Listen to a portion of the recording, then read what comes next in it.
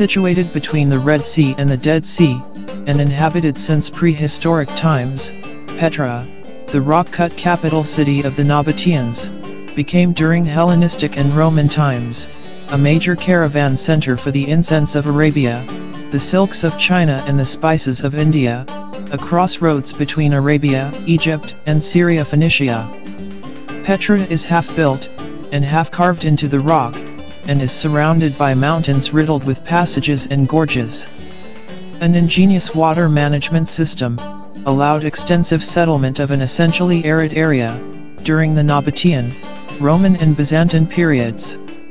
It is one of the world's richest and largest archaeological sites, set in a dominating red sandstone landscape.